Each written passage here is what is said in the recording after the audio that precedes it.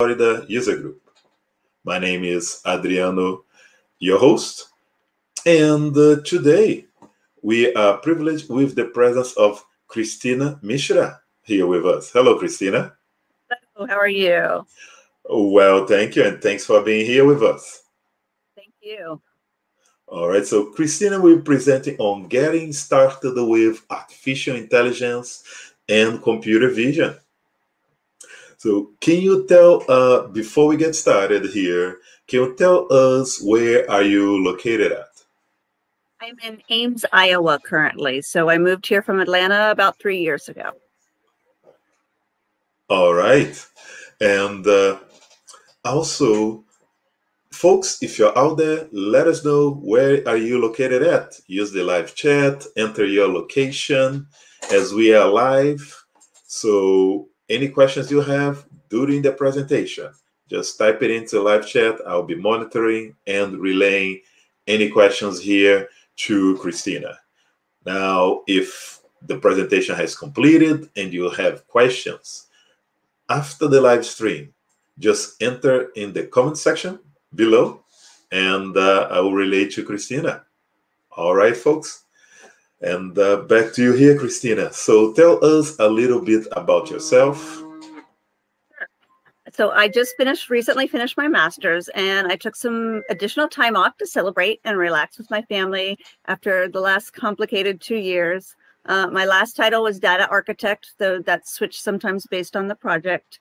So it's just I've always had a data related title for the last 20 years. So for now, I'm just been doing some consulting for specific projects that companies have reached out to me for. All right. So, and you have your contact information in your upcoming slides as well, right? Yes, absolutely. All right, great. So folks, keep an eye out.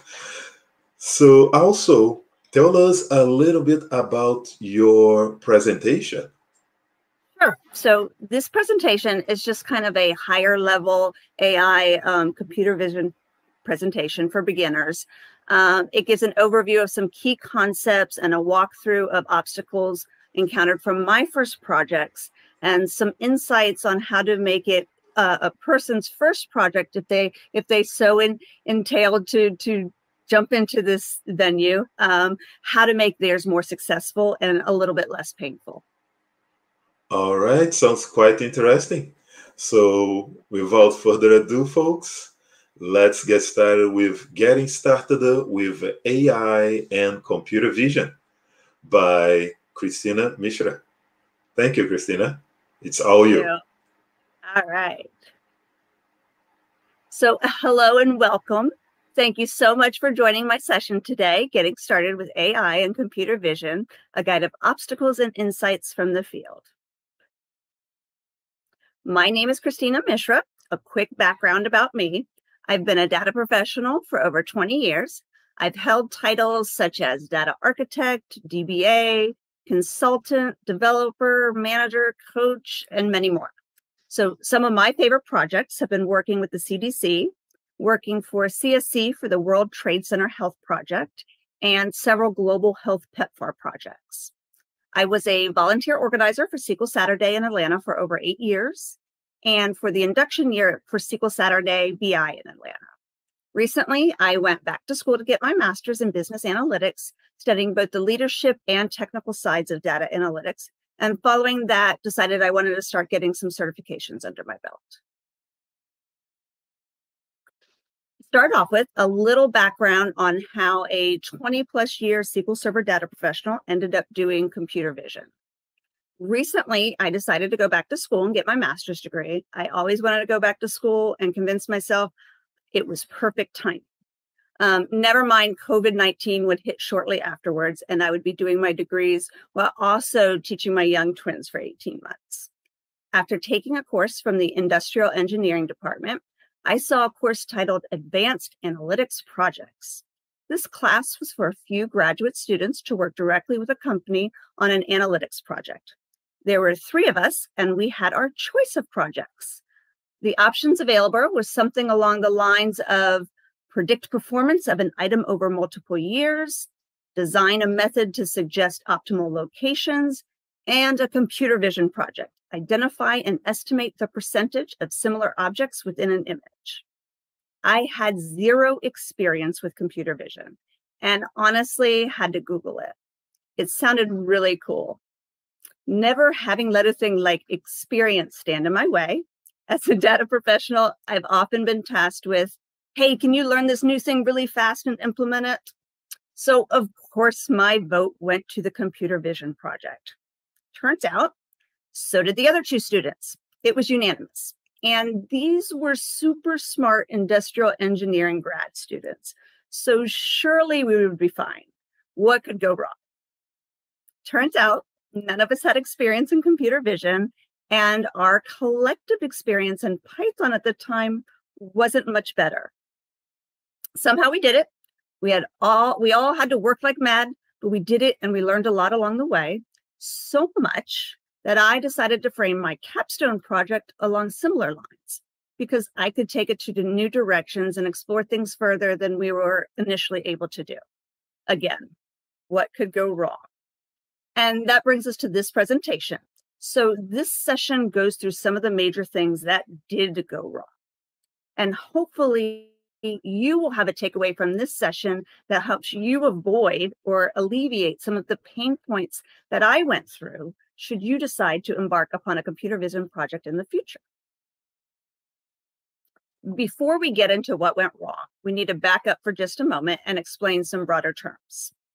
First, let's talk about what is AI. Artificial intelligence, or AI, is a term we hear all the time in news stories and often in data discussions, but it isn't always clear.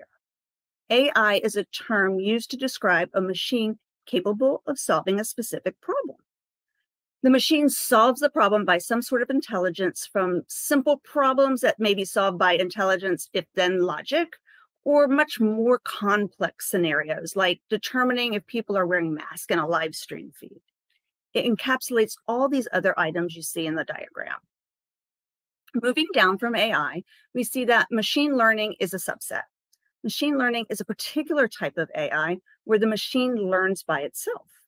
And the machine uses data to improve performance in learning. It's one of those fun terms in IT where the name is pretty descriptive, teaching a machine to learn. Moving on to neural networks, this is a system that mimics the human brain. Things go in, you learn from your learning. This may be repeated many times over, and you give an output. A simple neural network may have three layers: an input layer, a hidden layer, and an output layer. It also has something called weights that connect everything and facilitate in learning. It's got some maths to it, but really that's the gist. Then we have deep learning. The deep in deep learning is referring to the depth of layers in a neural network, the how many times you are learning from the learning. A deep learning neural network will have more than one hidden layer. So it really has the capacity to learn more and to learn from its own mistakes. Think of it like a toddler that touches a plug and gets a small shock. The toddler's probably going to conclude that plugs are bad, versus an adult that may have a much deeper understanding of electricity. The adult has learned a lot more along the way. So what is computer vision? Computer vision is largely a subset of artificial intelligence, and it gives a system the ability to potentially acquire, see, understand, and analyze image type input. Part of computer vision falls outside the AI group, as it can also involve some things that you wouldn't traditionally put under AI, like image manipulation. I take a bunch of images and I change them to grayscale. It's not really AI, but it may be an important part of a process for an image data set I'm using in my computer vision project. So here are just a few different types of computer vision tasks. In the first picture, you see that every single pixel has been assigned to a category: green for grass, yellow for cat, pink for tree, and blue for sky. This is called semantic segmentation. If I had 3 cats in this image, they would all be yellow. And that's why the trees you see here are pink. The second image is 2 things. It identifies the object and classifies it. So maybe in this instance, it would tell you that for this object, I put it at a cat is a 90% chance, a fox at 5%, a squirrel at 3% and a dog at 2%, something like that. In the third image, there are multiple objects. So kind of the same thing as the second image, but having to identify multiple things and sometimes multiple objects of the same thing, like the 2 dogs here. In the last image, you are identifying exactly where the object is and putting a mask on it to identify each pixel in the mask. Some similarities as the semantic segmentation. I could have also labeled the entire image like you see in picture 1. The difference is that each object is its own thing, even if the category is the same. There are other tasks, but this gives us a good starting point. A project may just use one of these or multiple if it was comparing to see which is better. In my project, I used semantic segmentation, but I could have used instance segmentation, and that would have made for, kind of an interesting comparison. Some key terms. I'm going to front load you here with a bunch of key terms that were used in my computer vision projects and will be relevant in just a bit.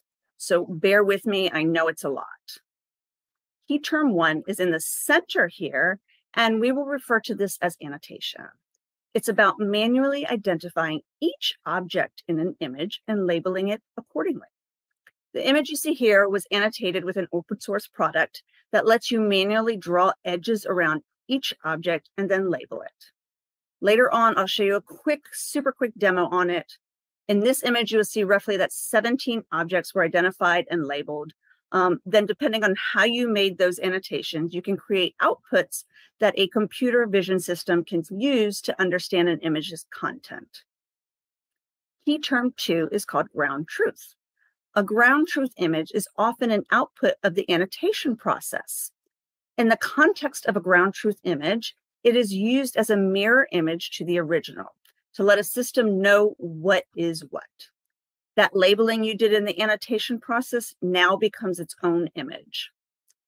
Imagine a system going pixel by pixel between an original image and a ground truth image and learning by comparisons. Pixel 1 in this image looks like this. Pixel 1 in the ground truth is black, which means background. Got it. Move to pixel 2.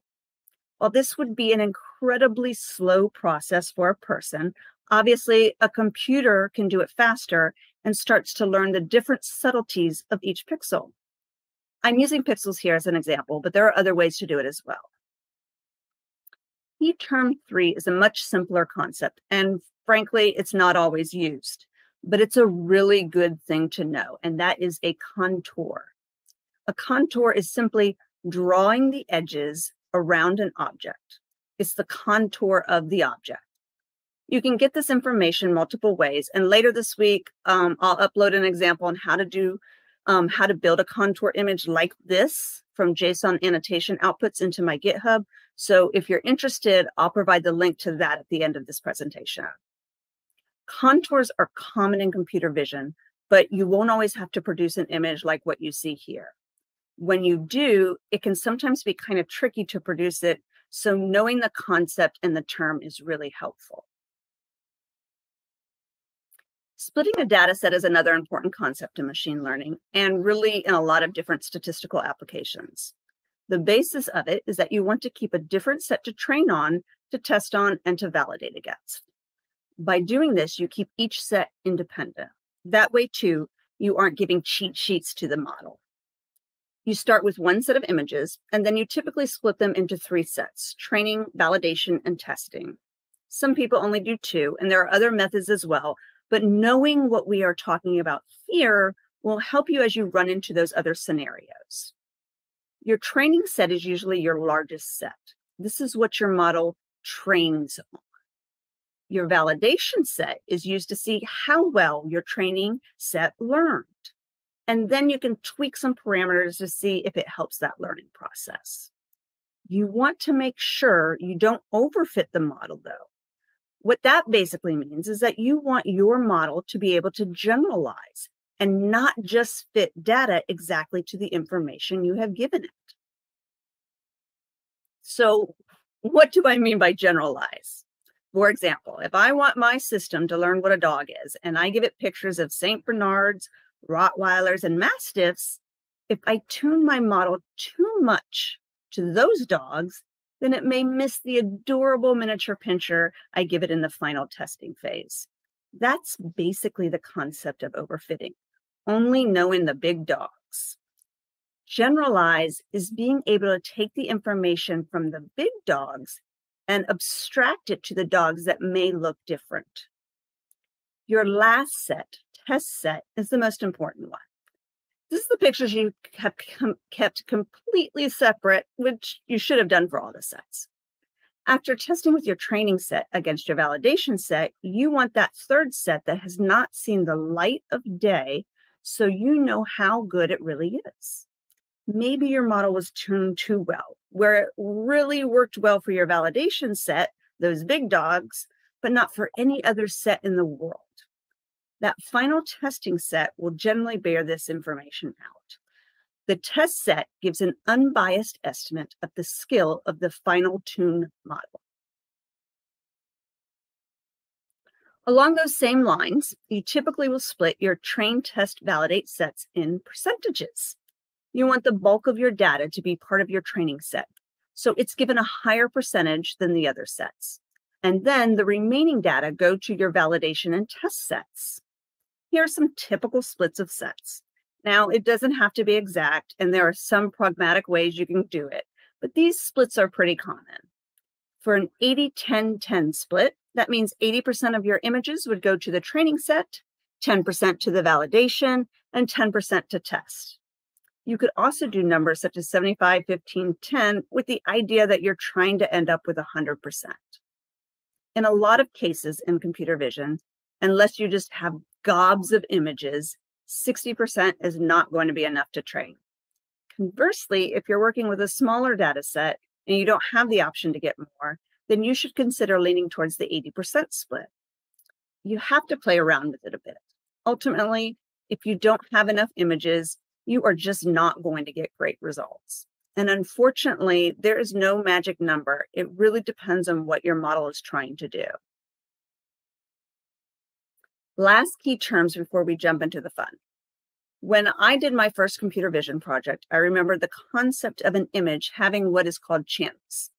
I remembered at a very basic level the concept of channels with RGB or black and white, but not really beyond that. In computer vision terms, an image is an array that has at least width and height dimension, but often has at least one more dimension, such as RGB color.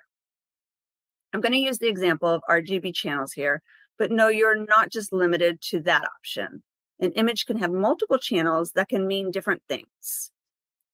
If we had a 5x5 RGB color image, then the shape of this image would be 5, 5, 3. In this example, the 3 represents color dimension that gives a numeric value for red, for green, and 1 for blue for the size of the width and the height. So here our 5x5 image has a 3x3 square inside it with a red value of 255, a green value of 5, and a blue value of 100. The square at the bottom you see here is a smaller scale of what this would look like as an image. The zeros you see at the top for all the channels, when combined, equals the color black. And 255 for red, 5 for green, and 100 for blue equals a fuchsia type color, the square in the middle. There are other types of channels you can use, but this gives you the general idea. The WHC you see below the 553 shape stands for width, height, and color. Channels is a really important topic in computer vision that could be its own presentation. So if you are interested in computer vision, take some time to explore the different ways that channels can be used. My project, what was it? Why did I want to do it? What we will be walking through here is a project that I've done a couple of times in different variations. Here, I will be talking about my capstone project because then I don't have to worry about the non-disclosures, and really because that was the project where I had a lot of gotchas that I feel can be most helpful to others. First, what was it? The official title was Computer Vision and Using Edge Detection as a Fourth Channel. What does it mean by fourth channel? Going back to where we previously talked about that 3-channel representing a shape of 553, and now we're going to add that contour image we talked about, which has a shape of 5, 5, also known as 551. with the numbers being 0 or 1 to represent an edge. So we're going to concatenate that contour image with the original image, which in our example would now result in a shape of 554. So why did I want to do it? To see if adding the contour would improve results for identifying blood cells, particularly with overlapping blood cells. Overlapping objects that have similarities is an ongoing problem in computer vision that does not have a silver bullet solution yet.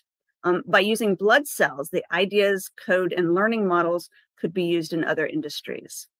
And a second part of the project was to be able to accomplish the various steps with low-cost solutions so that stakeholders in global health worldwide and other industries may be able to use part or whole of the project without running into significant costs.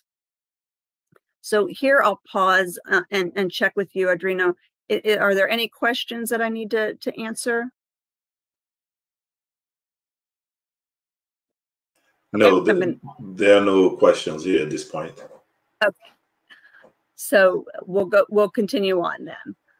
So given I had a hard deadline for my project, I needed to determine the steps I could take and then decide which were required, which were nice, and which brought value given the expected effort.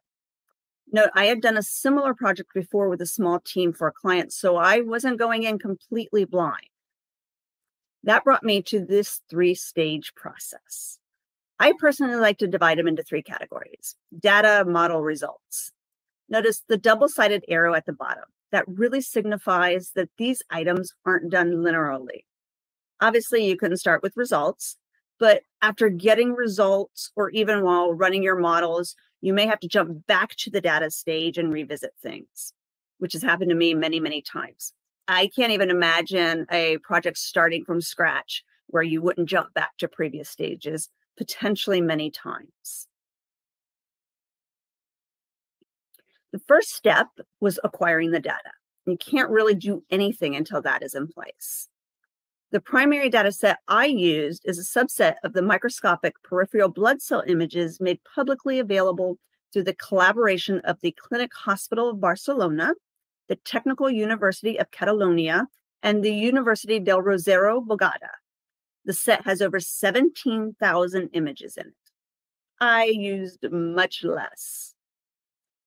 Images were obtained at the core laboratory at the Hospital Clinic of Barcelona and consisted of red blood cells, white blood cells, and platelets. The images were annotated by expert clinical pathologists and organized into 8 groups. The class IDs 2 through 9 in this table are the classes that were identified in the original data set. The other classes, background, RBC, and RBCOL, are ones I added because my project wasn't trying to identify a singular cell within an image, but rather all the objects within an image. The majority of images were sized at 360 width by 363 height.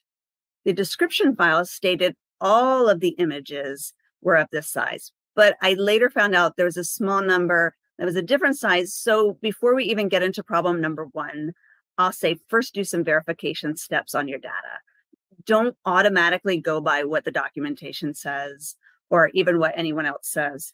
You definitely want to verify something as crucial in computer vision as size, because a lot of times you are going to need your images to all be of the same size. The original information with the data set stated that the data was annotated. My experience with annotated images came from the open source project VGG Image Annotator, VIA, which you see here. It's a simple program that opens up in your favorite web browser and you don't have to install anything. You see the outside lines of each object, which is referred to as polygon. So I'm going to flip here to the actual program. And again, it's just open up an edge. So what do? You'd select polygon here, kind of draw your contours around. I'm not going to do a careful job since this is just a presentation and not real life. Select that. I never seem to get this. I'm going to move this around just a bit.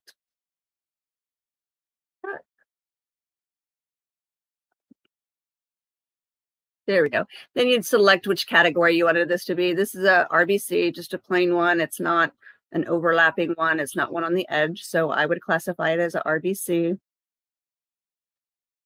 And you do that for each object, right? And then ultimately at the end, you could export all these annotations you've done, which is really just X and Y points that I've clicked all around. These here that you see have a ton. The one I just did only has a couple, but I wasn't trying to make it precise. So you can export as from this program, these exports that you see here. And what that really kind of equals out to is something like this. This is a JSON export of this image. What you see, again, each object here is going to show you like this. These are kind of shrunk down, but if I open them up, you're going to see all these X points and see how many there are in just one object, and then all the corresponding Y points. And that's what you're exporting in that JSON file, so that you can then feed that to different things that may need it downstream.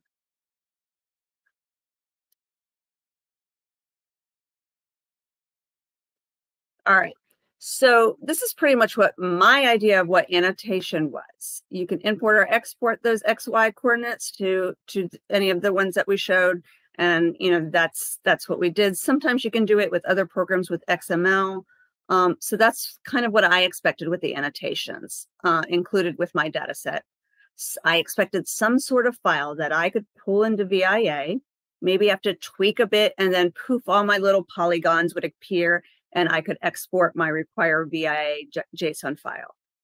I actually needed that specific JSON format that we just saw for my downstream process that created those contour images we discussed earlier. This is what I got. This is what they called annotations, a directory structure, where each image was placed in one of 8 folders that was determined by the largest dyed cell in the image. For example, this folder contains all the images where the basophils were front and center. No identifying file that told me the X and Y points defining the polygon of the basophil or anything else in the image. Nothing. So I had to go back and start annotating each object by hand. I think my first 10 images took me about 45 minutes for each image. Clearly that was not going to work. And my 17,000 image data set was probably not going to be that big if that was my rate per image. I then got to delve into the wonderful world of annotation software, looking for faster solutions. I had a second problem, and that was I needed to be able to create ground truth images. Somehow I either forgot that this was needed or assumed it was included or could be easily generated, but the final result was I didn't have them. So I needed 3 things ultimately from a second annotation application. 1, quickly create annotations on the image. 2, generate output that was compatible with VIA import because of the downstream process already developed. And 3, generate ground truth images. I installed program after program. I even reached out to a couple of the paid programs for student discounts, which they graciously gave me for free for a period. I installed Docker and got to learn and debug issues with that. Many programs I tested had additional add-ons you had to install to even get close to what I needed. I even tried a couple times to pragmatically make a solution that I could use with one of these programs, but it was not happening. I was going down an entirely separate rabbit hole that should have been its own capstone project. It took me about 2 to 3 weeks of learning, testing, and debugging of various solutions to get my annotation requirements. Ultimately, I was able to find my software. though I still had to write code for some things related. But the big takeaway was that there is not one standard definition of what annotation is. And many of the different outputs from various annotation software products are not compatible with each other at all. So if there are downstream processes that have any sort of dependency, you really need to make sure that you account for that. Now, almost 8 weeks into my project, I was still only in the data prep cleaning phase, and my clock was running out.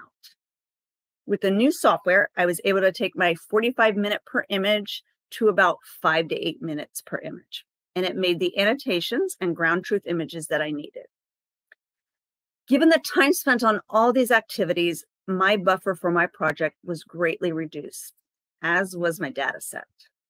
At some point, I realized I needed to move on to the next phase with what I had and then circle back if needed. I still had not created the contour images or tested these images in my networks. What was the final number of the base set of annotated images? 114. It seemed small, but I had worked on other non-computer vision classification projects, and in my sleep-deprived mind, it wasn't terrible. I was finding it difficult to find the information on what was a good number for a computer vision project, so 114 it was. The software I used made ground truth images that I needed and produced an export of the annotations that was compatible with VIA. So I could then import into VIA and then export my needed JSON files for the contour images I still had to create.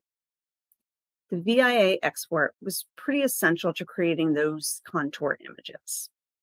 Thankfully, the code I previously created to make the contour images only needed minor tweaks.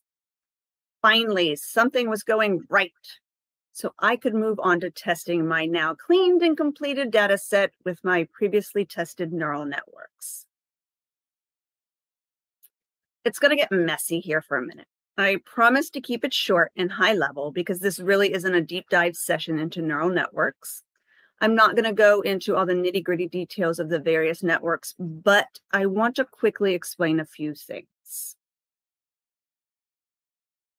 This is the SegNet architecture I used. You take an image and its matching ground truth image, and this is what the network uses to learn. It takes those images, gets some important details, makes them smaller, repeats this process, and then makes them larger again to use in its prediction. I used SegNet because it's been around since 2016, 2017. It's stable, light, and only has a few parameters you need to tweak during the process.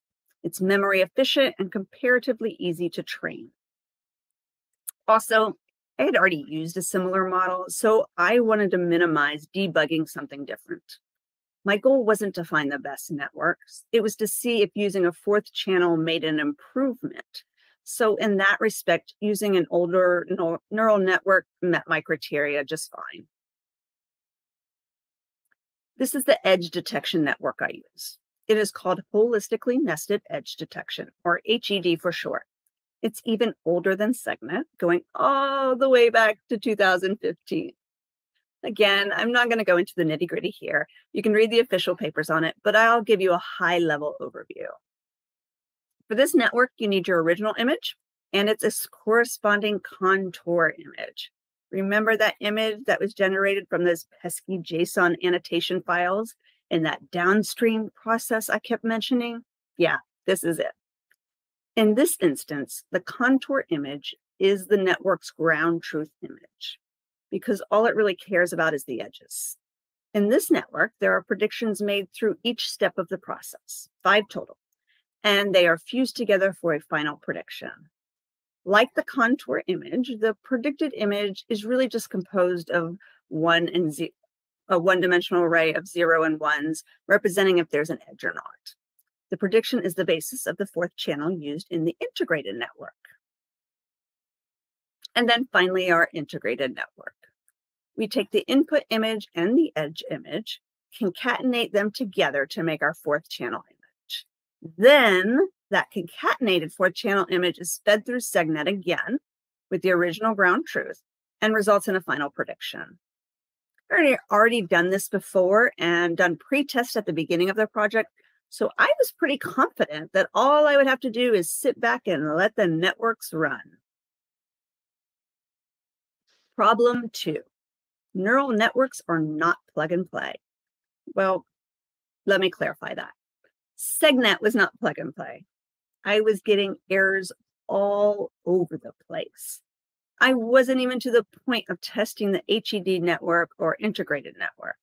I half abandoned SegNet and tried with UNet, another neural network, but it was giving me similar problems. I had used this setup before with images of a different size. My pre-test involved images and ground truth images that were the same size that I had previously used when running a similar project, and they had worked fine. So that was my first clue. One of the biggest changes from my pre-test was image size. That's where I started my investigation. For those of you who have coded for a while, most of you are probably aware of the debug tool called print. I used 2 images and printed out the changes of the array size as it went through SegNet. Thank goodness for print. What I failed to mention before when I talked about this network is that when you start with an image shape and then make it smaller and then bigger again, you want the corresponding shapes to match. Each stage that it gets smaller needs to match its corresponding larger size. The image we talked about at the beginning, 360 width by 363 height, yeah, the maths in my SegNet were not adding up. That 360 by 363 divided going down and then multiplied to go back up didn't come back to 360 by 363, which it needed to. Even when I played with some padding parameters, you can change in SegNet. So now, knowing my image size didn't work, I had to find sizes that did work. There was no instruction manual with these things. Wanting to preserve image detail, I tried first tweaking some parameters. That was a no-go. Then I sat with a calculator and paper to try and see what image sizes would work. After testing different sizes with changes in variables, oddly enough, it was determined that 361 width by 363 height was the ideal image size that would minimize changes to the original image and still process through the network. If I made it too much bigger, I could have fundamentally changed the image.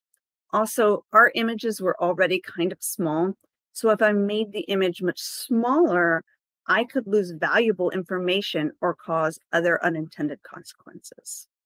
So a helper Python file was created to copy the pixels along one edge, resulting in the new desired size. This made the images run smoothly through and resulted in no information lost to the images. What it also meant was that I had to apply this to all the images, all ground truth images, rerun the annotation process, and then recreate the contour images. It's not a super lengthy process, but just remembering what does this affect. And if you forget something, you find out with more obtuse error messages later on when you run it again. Once this was all resolved, I thought, finally, but my network still wasn't happy. It was giving me some problems with channel size. Not my great edge 4th channel, because we haven't even gotten there yet, but a different channel. Turns out it meant a completely different thing. You see, not all ground truth images are the same either. First off, ground truth images are not all the same format. PNG and TIFF are frequent formats because they allow for transparency, but the underlying arrays can also be different. The ground truth images that had been created by the annotation software I used produced an image with the shape of 363, 360, 4. 4 instead of 3 because of the transparency layer. One of my error messages actually had value and said something along the lines of expecting 5 channels and received 254. 5 channels, similar to how many colors are here. I pulled the image into Visual Studio so I could use Python and look at the underlying array. 360, 363, 4. Was it having a problem with the transparency layer? Yes, but there was more. I pulled in one of the ground truth images and that I ran in my pretest into Visual Studio, and I saw something interesting.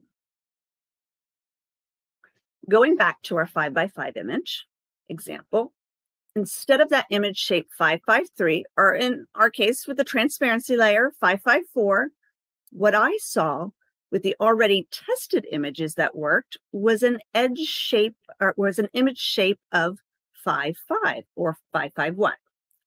And this reminded me of when I was trying to look at the MATLAB ground truth images that I had created during my annotation software exploration. And I remembered realizing that the numbers represented in the 5-5 shape, like the 2s in the bottom box here, instead of equaling a combination of colors, it was representing an actual class it belonged to. So I went back and verified that every combination of numbers with a shape that had this third axis translated into a specific class. It did. So I wondered out loud, can I just flatten this out? Change the shape and replace with a class number for each combination of colors? Turns out the answer is yes. By flattening the 3 blocks you see at the top to the 1 block you see at the bottom, the array has a singular number representing each block in the 3x3 square. In this process, the square's number is set to have a class label of 2, and the shape of the array changes to the needed 5x5. This is what my network was looking for. By flattening my ground truth images to the shape 363, 361, a singular value was given to denote the class of each object with one of the 11 class labels I was using. Note, this is not the same as the contour image we were talking about earlier. I'm changing this top row that has the last axis as a 3 that we call channels to a 1 channel that you see at the bottom. And this was because my project needed the ground truth images to have the lower shape instead of the one at the top. New lesson learned for problem 3.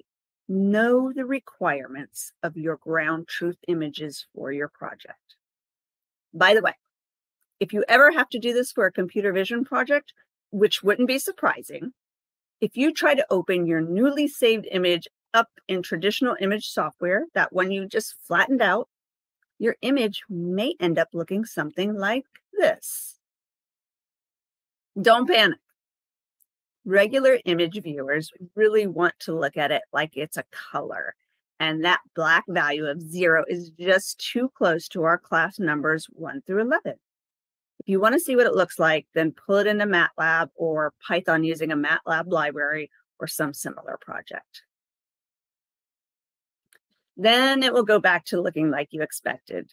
Maybe not the exact colors you expected, but different colors for different channels. The colors are really just for benefit for your human eye. And finally, we could run our images through our networks and get some results. Before we get into the results, I want to step back now and talk about those splits from the beginning. Recall we had 114 images. We also need to split those into different sets. Looking at those original splits and accounting for decimals, this is really what the splits broke down to. And if you're fast at math, you probably already noticed that line 1 isn't exactly right, but the decimals in the situation made the splits a little wonky, so I kept the split as close as I could. Now, not every image has every object class. In fact, most images have 4 to 5 classes in it, which is why you would see about 4 to 5 colors in the ground truth images. All of them had some of the classes, background, and the 2 classes for red blood cells. Sometimes they even had some of those tiny platelets, and then usually 1 of the other 7 classes, listed as 2 through 8 here. So really, those numbers for splits started to look abysmal. In fact, that really meant some classes may be represented in only 1 or 2 images in these splits. That certainly wouldn't be enough to train on, and not much better with it being on your tester validation side. But let's hold that thought for just a minute. What I realized right away, that from a training perspective, 60-20-20 was not going to be helpful. Just too low of a number to even consider for training sets. Each split I used had to be run through each network, which is time consuming. I hadn't tested everything end to end with evaluating metrics. So using reasonable judgment to cut one of these, it just made it easier for me. There was no sense with that low of a number to do the 60-20-20. And these were my initial results. Very unexpected. My loss wasn't bad and my accuracy was nothing to sneeze at. Accuracy is in the mid 80%. Accuracy as used here let me know how often my model's prediction for a pixel was right.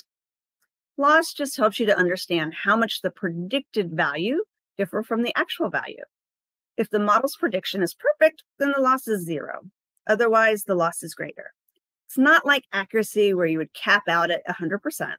So your loss can actually exceed 1 or even way more. If you look at the comparison of splits here, my loss numbers were a little higher on my 70-15-15 split. So that meant there's a little bit more error there. Looking at this first run of results, I thought, wow, I'm amazing. I finally got this so under control. This may be a good time to throw out one of my favorite quotes in here. If you are not prepared to be wrong, you will never come up with anything original. And boy, was I wrong.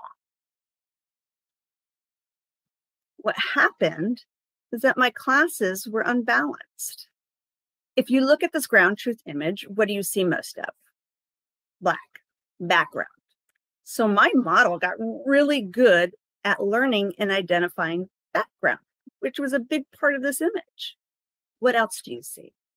A lot of orange and red, which represents single RBCs and RBCs that overlapped or are off to the edge of the image. We also see some tiny platelets and then one large basophil blood cell, which, by the way, as we said, was only in a small number of the images. Background and RBCs are in every image, but not the other classes. So our model had fewer chances of learning the other classes, but got really, really good at learning the things that dominated each image and were in every image. Using accuracy as my metric wasn't going to work here. It was right 85% of the time because look at how much of this image it could learn from each time. So I had to find a different metric. Using another metric called intersection over union, IOU, I was able to get a better picture of what was going on. It is an evaluation metric used to measure the accuracy of an object detector on a particular data set. With IOU, you use the ground truth mask and the prediction mask. You then see how close those two masks overlap, aka intersect. If the masks overlap exactly, then they are the same as the union of the mask. So when divided, the IOU equals what? Perfect. If they don't overlap at all, then in this formula, the IOU equals 0, no match. Usually you have something in between. By using this metric, I could get a better idea of how each class fared. With this slide, I'm showing you what the correct metric for my project was, and you don't need to memorize this specific metric. It is helpful for computer vision, but the big takeaway is that you need to make sure you are using the right metric for your project. And that's not exclusive to computer vision. Those of you in analytics have probably dealt with this before and are quite familiar with it. Here's the breakdown of classes using IOU. Although again, not the same as accuracy, you can see how they have a strong influence on that original accuracy metric.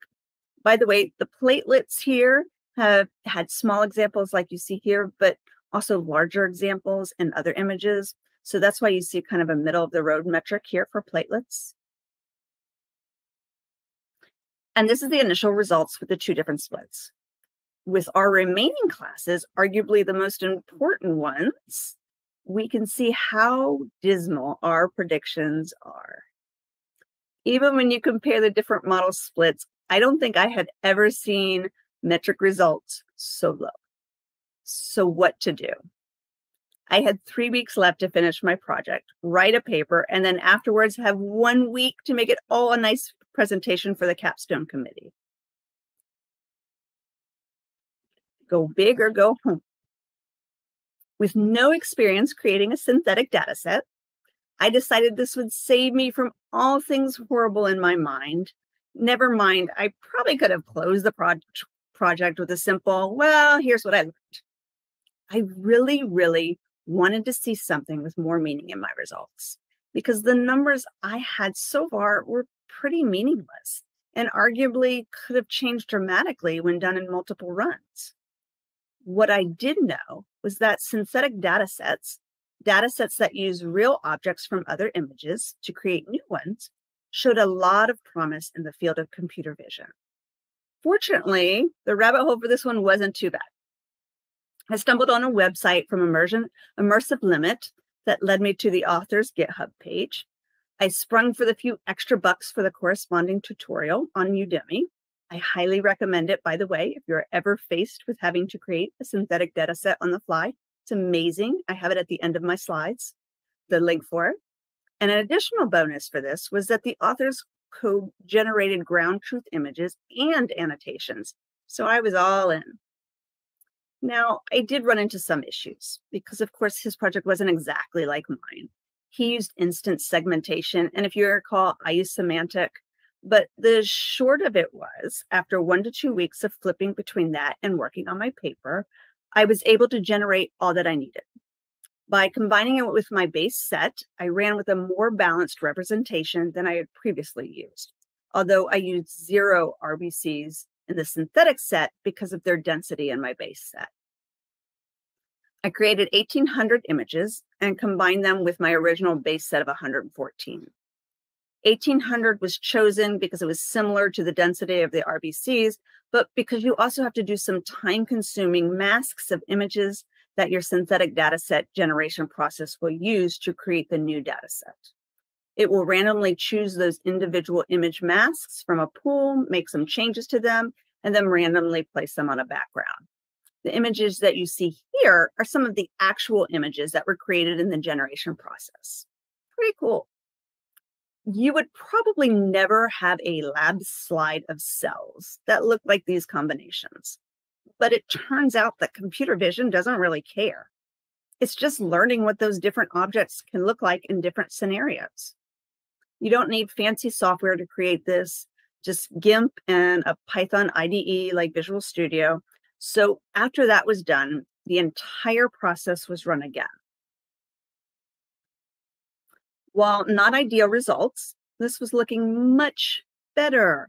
And remember that our main goal was not to have the highest metrics as possible. Our goal was to see if there was a notable difference when you added a 4th channel, good or bad. So while the results were still pretty low in some cases, what we do see is that there is significant movement with adding the 4th channel, especially for some reason with neutrophil. And looking at our drastic drop in RBC classes, we have also learned a final lesson, and that class balance makes a difference within the individual images, as well as how it is placed across an entire set. So if you look at the IOU mean here, it's written as IOUM, and even better yet, the adjusted mean, which throws out the bad RBC classes, you can get a better idea of that change between the networks. One of my final recommendations for this project was to increase the synthetic set by way more, which could be done reasonably with a couple weeks on the side. That wouldn't make my timeline, but I had my answer that I could present and finalize in my very large paper.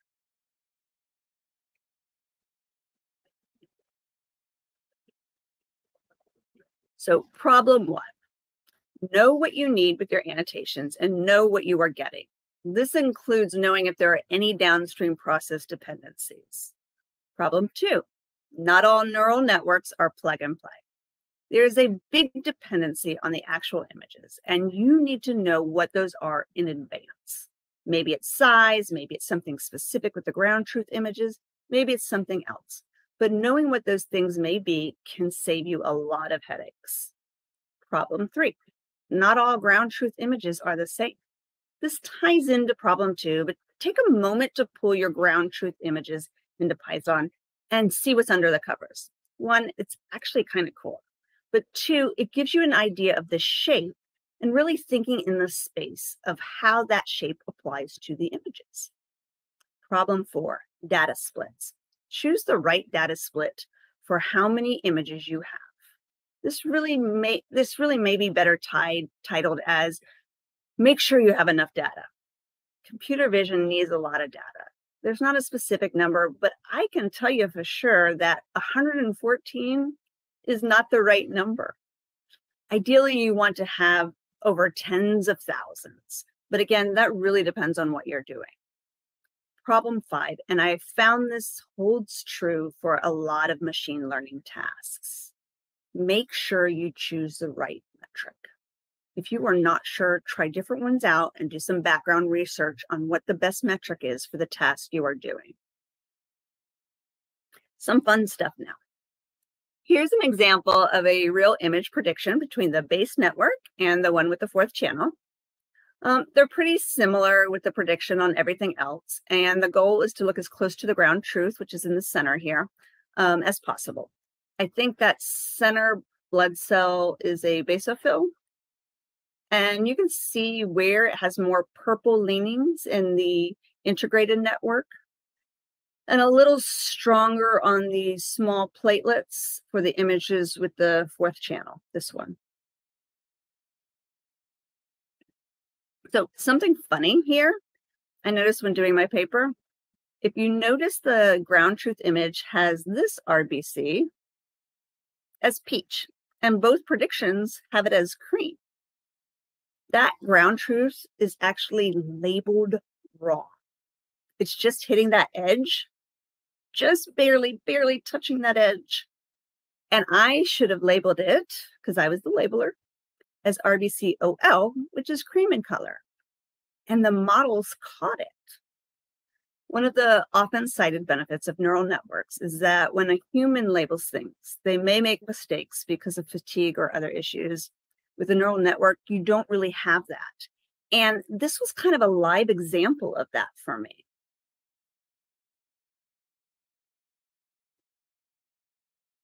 Lastly, and mostly because I just thought this was super cool, here's a comparison of how the networks learned on different iterations, which is called an epoch. At the beginning, the segnet learning is super fuzzy compared to the integrated network. So here we see it's really fuzzy and it's really clean here. And we have some pretty immediate identification of some objects here. But then later, the integrated network, at least for some of this image, seems to have some issues in some places, though the tiny platelets are a little bit better.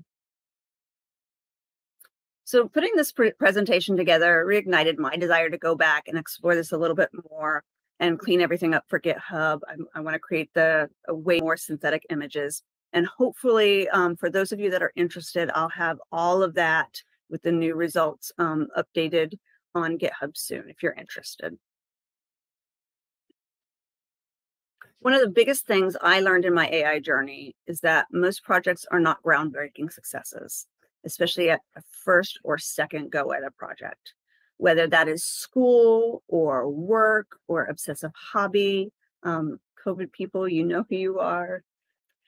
Everyone wants to be on the cutting edge, but don't let that make you miss the most important lesson. Does your project provide you with valuable information? Because that is really what the ultimate goal is. Here are the resources mentioned in my presentation. My paper is also available in GitHub if you're interested in all the details. And I think we have some time now if anybody has any questions.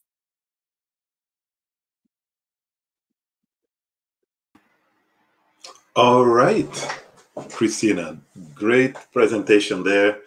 Really liked it. How can I say?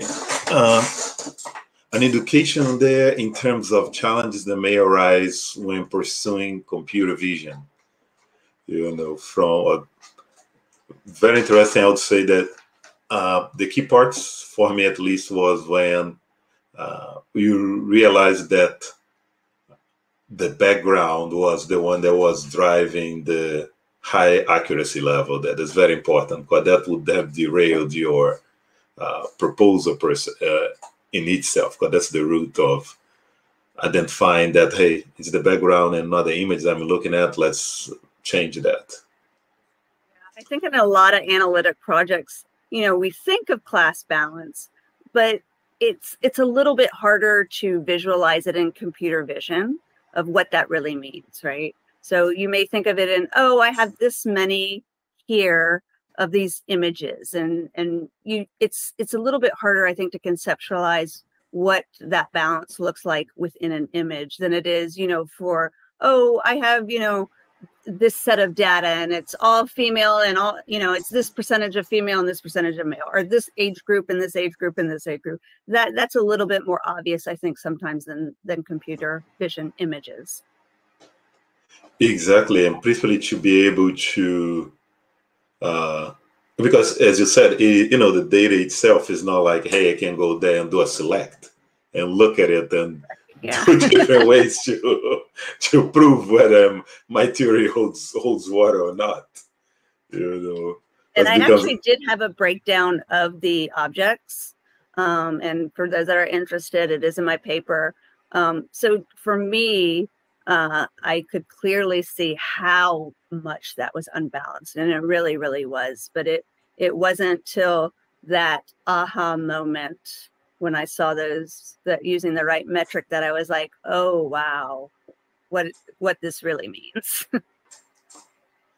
It's very interesting. I saw that. I think there was, as you said, the moment to go and realize and understanding the creation of synthetic image, the image or data set you mentioned. There was like, oh, and the challenge of using and playing with the different types of software, from Dockers to many other, probably libraries. I don't know, but I believe you probably use several libraries to test. So many programs.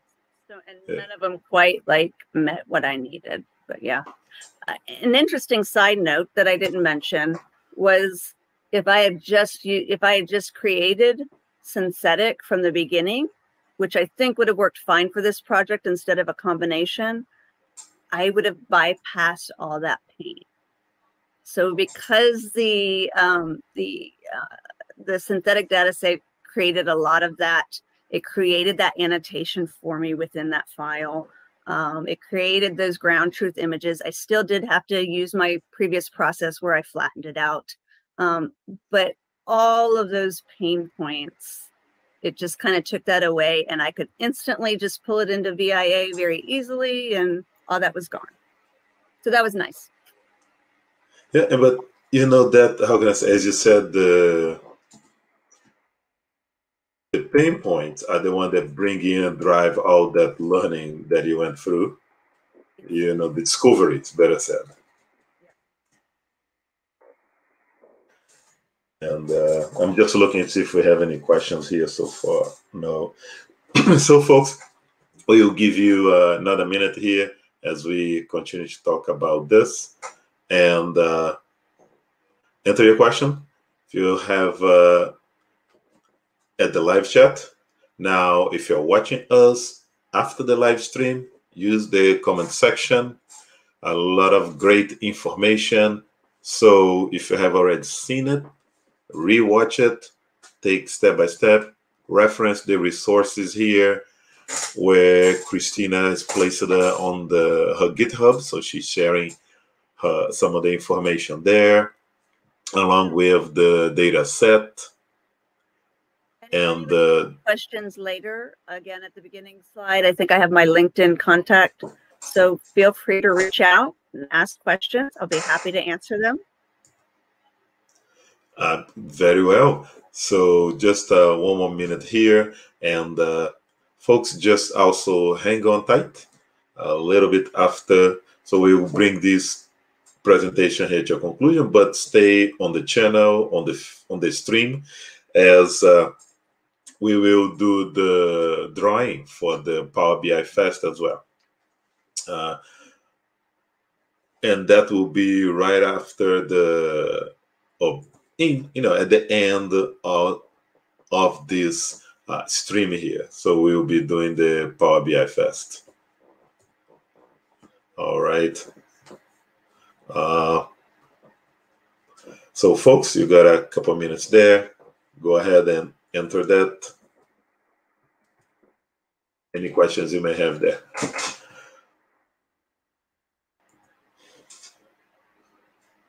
And also what I think was interesting as well is, you keeping in mind, I always remember yourself about the goal of finding whether or not the value of that fourth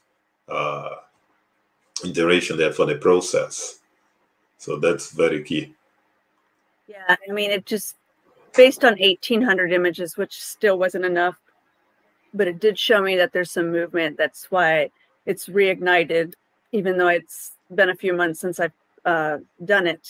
That, I should, this presentation, maybe go back and go, you know what, now is the time for me to do that painful making of masks and stuff so I can create more synthetic images and go back and see how that would work with, say 10,000, 20,000 images and see where that kind of really lays this out, because we did see so much movement between some of those percentages. And overall, I think, the average was, when we look at the bottom numbers, the means, we had, 8 to 10% difference when you added that fourth channel. And that's really interesting information. And that can be applied regardless of I'm sorry, I missed your last part. That that can be applied to any neural network. It's irrespective of whether you're using SegNet or UNet or any of those, because it's really showing just that the adding of that edge creates an improvement no matter what neural network you may be using. So interesting thing that a lot of people, if they want to do it, the data set is actually a publicly available data set that they can kind of take it in many, many different directions to play with. awesome. So that it is, folks. Some great information. If you're out there, whether you are doing data, AI, and any projects involve computer vision, that information that Kristina is sharing here provides true value on your journey here. And anything else there, Kristina? All right, so with that, we are going to transition here from the Microsoft Data AI, and we have the Power BI Fest, which is a separate event related to Power BI. No, nothing to do with this. It's just that we have a raffle, and I'm also an organizer on that event. And by doing the raffle live, everybody can see it firsthand, the results and what is it all involves, and announcing the winners here as we do the drawing live as well. This Saturday, right? Correct. So it's gonna be, and let me share this for a minute. Let me change this here, and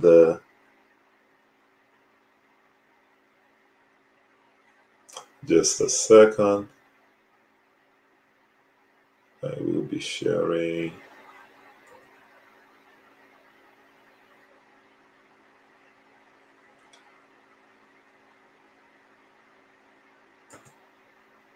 All right. So the website is powerbifest.com, and as Kristina outlined, will be this Saturday, November 20th, 2021.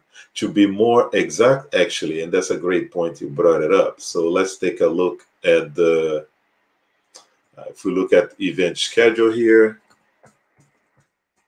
on the event schedule, for the event schedule, it actually depending where you are in the world. So here my time is New York. So we are actually starting here on Friday, the 19th at 5 p.m. Yeah, that's because what we are looking here is based on Helsinki. So Helsinki is at midnight. Yeah. And yeah, because this will be a full day presentation. Will be and all the way down to boom, midnight, 11:50 p.m. of November 20. Awesome. And if anybody out there who is involved with Power BI, this is definitely an event to watch and see. Now, as you go here, Power BI Fest event dash schedule, you will see the different time frames. So it will be the Helsinki, which it drives the scheduling and everything. But you can see what does it represent to your own local time. So your local time is telling me here it starts on Friday, the 19th. All right. One second. Did it change? Yeah, it is going through. I'm just making sure I can see it over there. So, folks, and who will be presenting? We are very happy to say we are blessed to say that when you look, we divided into 3 different regions. What we are talking about, we start on the APAC, which is Asia Pacific, with Leila Etati, Reza Rad, Matt Allington, Alice Drummond, Phil C. Mark. Those are well-known names and many others here from that region. And as we go along through the day here, you will see, we will get to the other part, which is called EMEA, which is, Europe, Middle East, Africa, and you'll see some great names from there as well, including Imke, Andy Cutler, Laura, Alexander Arvidsson. You will see also Gloria from Nigeria, David Abu, and some other names that people are quite familiar with, and as well as most of them. Then we will go to Americas, where you also see several of them. I believe some of people may know from Shannon Lindsay, as well as Marco Russo and Alberto Ferrari, and many great people out there. So we have over 100 sessions. So that's why again, being able to make 24 hours with at times on 6 tracks, quite busy day. It's a really great lineup. Yes, we are very blessed. Now, we also have the raffle, as I said. So folks, if you go to Pound Power BI Fest, whether it is on LinkedIn and or Twitter, and or if you come to the website, the powerbifest.com website, you'll be able to enter to win a raffle. And on the raffle, we will have several prizes. Let me just clear it out here. And so those prizes are, we have books, and we have cash prizes. And all I'm doing here is just cleaning out what makes, and so the winners will be cannot be the same person that was before. And so the idea is to try to give everyone an opportunity to win here as well, a prize without so I have to change the window here to or actually I can leave this here, bring the wheel. I will so be using these websites. Everybody can see the wheel of names where we are going to be putting everyone's name that are here. So let us download.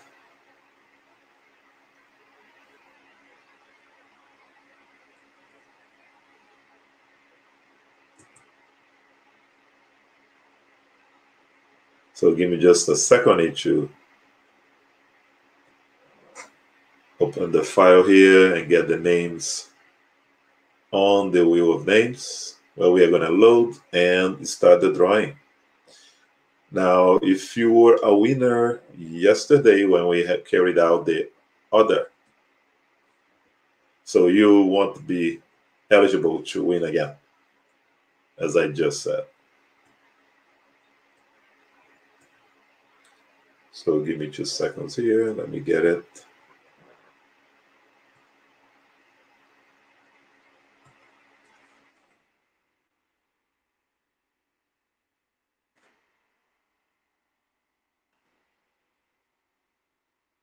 And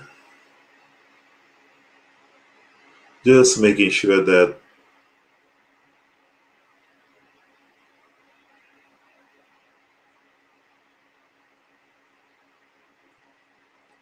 there are no duplicate names here.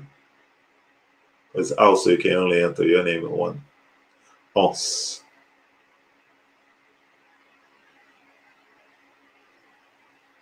All right, let's do a shuffle. And another shuffle. And one more thing we need to do.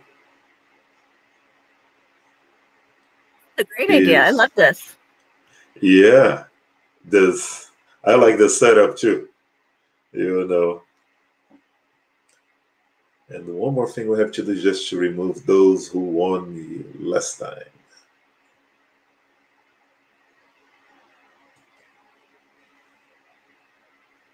So actually, I should.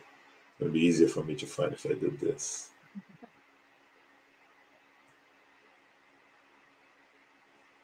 So he won yesterday.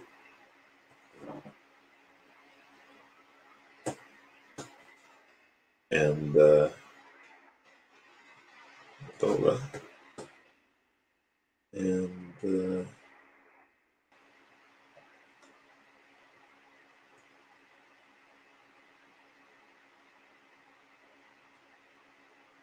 and so on. And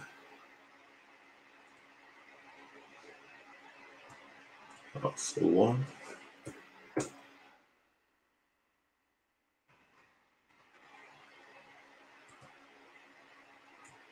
Yeah, and this is pretty cool because it also provides us, we want to sort to do this kind of search to remove some people have already won.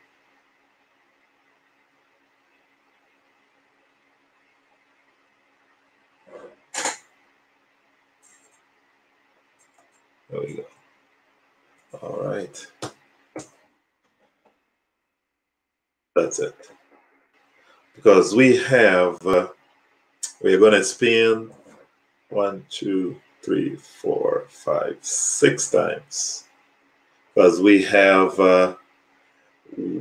so thanks to our sponsors. All right, a couple shuffles. Boom. So thanks to our sponsor, Info River, as well as Pack Books. We are here. We'll have a few books. We have the Expert Data Modeling with Power BI from Bachi. We will have the Power Query Cookbook. So we'll be one of each of those books. Then we have, and all of these books are pretty new. They are they are like second half of the year Power BI related books. And we also have the Extending Power BI with Python and R book. This book is about to be published. So we're trying to bring like the latest and greatest as far as Power BI books that we are referring here. And the InfoRiver, who is also a sponsor, will be giving here two $25 gift cards. All right, and the order we are going to do, folks, will be the Expert Data Modeling with Power BI book, the Extending Power BI with Python and R book, then will be a gift card, then the Power Query Cookbook, then the Extending Power BI with Python and R book, and finally, at the end, another $25 gift card from InfoRiver. With that in mind, folks, let's get started. And by the way, if in the future you want to do to register for the raffle, remember Power BI Fest, and you can go out there and register. Just come here, say raffle, and there we go. You can register here for the raffle. As you can see, our sponsors and the list of prices I explained it right. The prizes I explained it right here. So you see the two gift cards, just as I outlined it. A link if you all want to learn a bit more about each item, each of the books. Some great titles out there for you to further your Power BI learning. All right, now without further ado, let's get started. We're going to spin for the Expert Data Modeling with Power BI book. And click to spin. So let's see the first here. The winner is, all right, Rolly Valenzuela is the winner for the Expert Data Modeling with Power BI book. I'm going to remove your name. And second, now he's going to Extending Power BI with Python and R.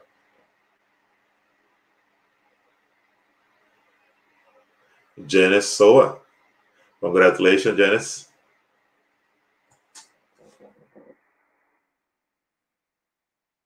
And let's go for the next one. And spinning for the InfoRiver $25 gift card.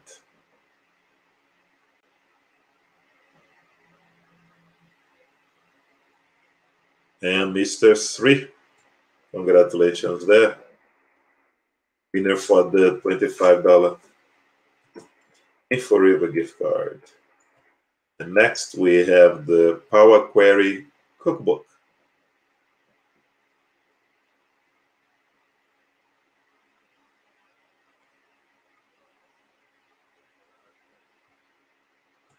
All right, we have Amal. Congratulations there, Amal. You got the Power Query Cookbook. Next, we have the Extending Power BI with Python and R.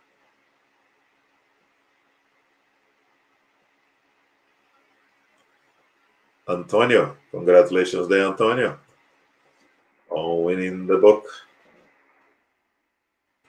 And finally, we have the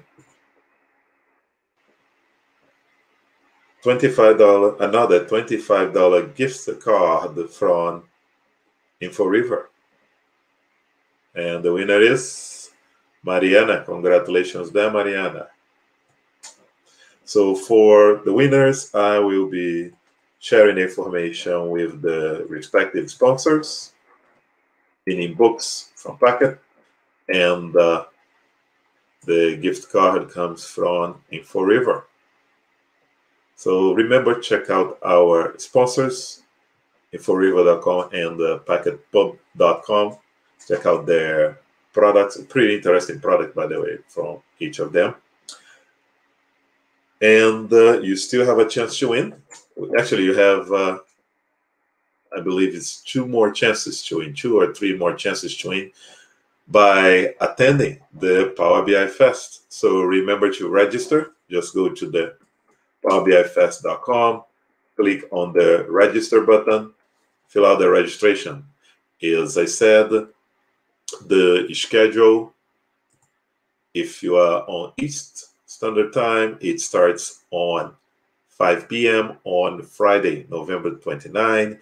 If you are anywhere that is east of Helsinki, Finland, it's already the 20th for you. So if you're out there in New Zealand, Australia, if I'm not mistaken, in Canberra time zone, it starts, I believe, it's 9 o'clock in the morning. So folks, register. Amazing presentations, as you can see, some phenomenal presenters. All presenters are top quality. They represent more than 25 different countries, delivering over more than 125 different sessions, and just around 100 different presenters. So if you're out there, you want to learn about Power BI and Power BI integration with Power Platform, whether it is Power Apps and other technologies, as well as AI and ML, you come to the right place, Power BI Fest. Check it out. And I bid you all farewell. Do you have any final words here, Kristina? I'm really excited about the Power BI Fest this weekend. I'm glad you pointed out that it starts on Friday, because I had just rushed to register for it and then got distracted with something else and hadn't had a chance to kind of dig down into it. So I'll be looking at that starting at 5 o'clock on Friday.